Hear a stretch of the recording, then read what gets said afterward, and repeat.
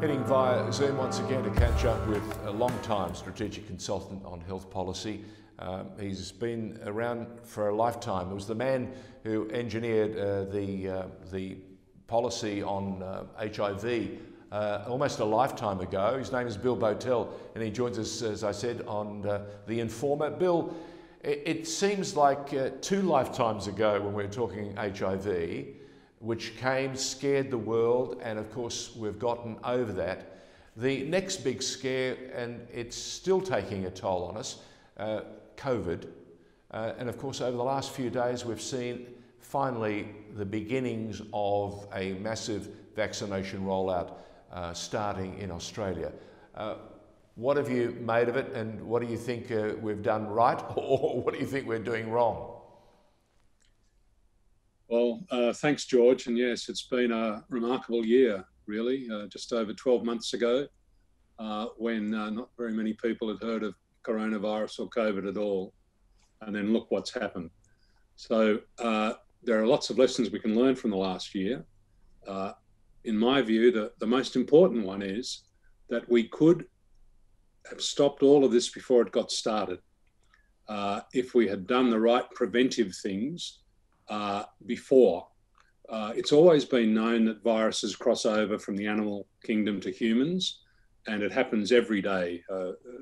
Thousands, millions of times a day, viruses try to do it. And if we're going to stop that, as we have broadly in the West, by proper animal husbandry, by markets, by cold storage, and all of those things that we've done over many years, we reduce the risk of viruses crossing over to the human population. So we can prevent it. We know how to do that. And that's always been able to be done if we have the right public health mechanisms at work to stop it. And when it does cross over, we have to move like lightning to make sure that we contain the problem, and we don't hope for the best, let it run, and then get to the situation that we've seen in the United Kingdom, the United States, and Europe. So I'm glad that in Australia, after a rocky start, the people prevailed, that they wanted no COVID in their lives. We knew that if we had restrictions for a while on mobility, that is, the lockdown period, if we used masks, if we had social distancing, all of those things kept us pretty much in the end at 0-0, with problems, of course, in Victoria and elsewhere, until we can come now to where we are, where we've got real good news, the vaccinations and so on, which we hope will make a big dent in the transmission of the virus around the world and in Australia.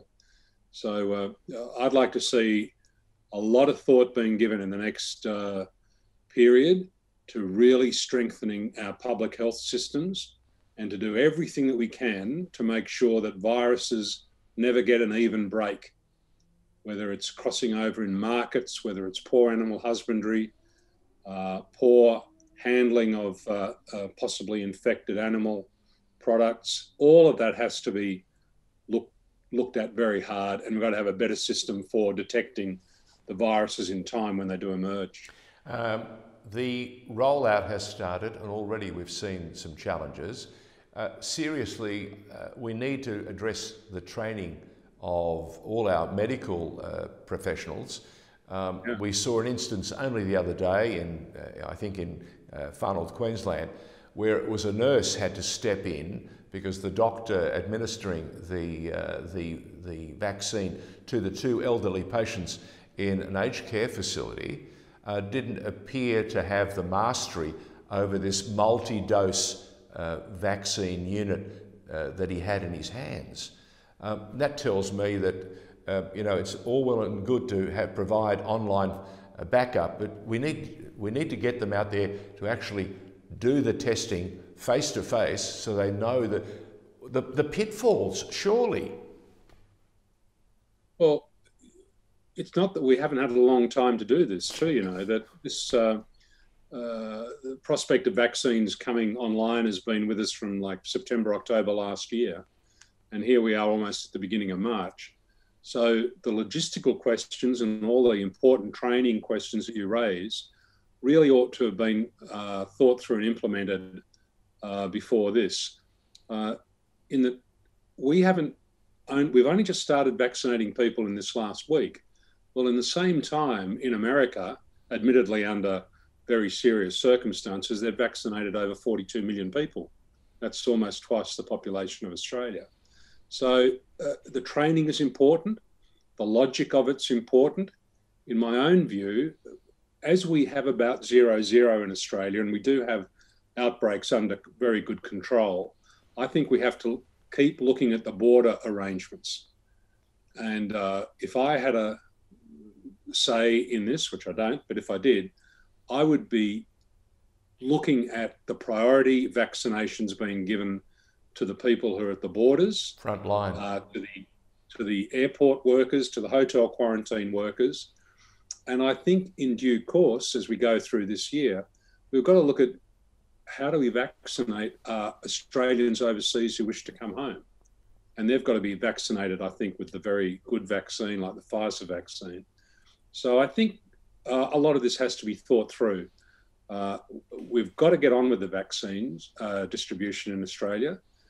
Certainly, I think with AstraZeneca, which is not as effective on these new variants as the other vaccines, it's possible we may have to go through a round of booster shots in about 6 months' time, because our problem is the variants of COVID are emerging around the world. And unfortunately, each of these variants is not so good, maybe more infectious, and each variant needs, with some of the vaccines, a tweak. So we want the vaccine that covers what we've got now, but the variants that are likely to come along. So, look, it's great we're doing it. I don't want to be Bill, I want you to get on. Bill Bowtell, you've been with us now for a year. It's incredible that we've had a year together.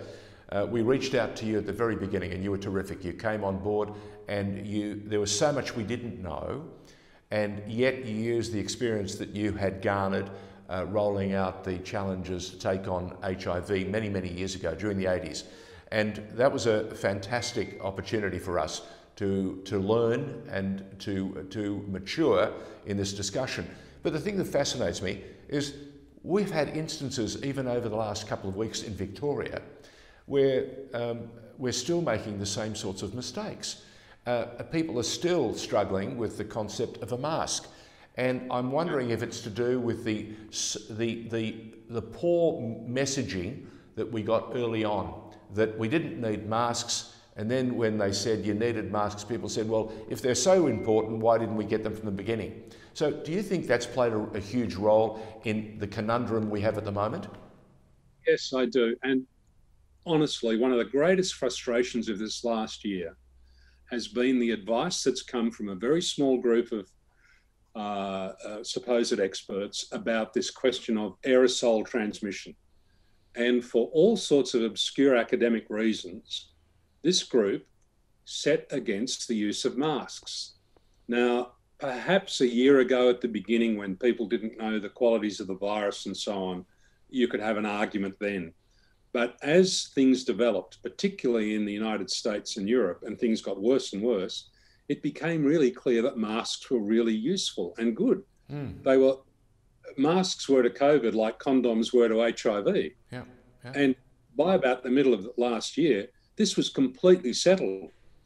Yet the group around the senior advisory groups adamantly resisted the use of masks. Well, I think Daniel Andrews in Melbourne about July said, no, it's got to be done.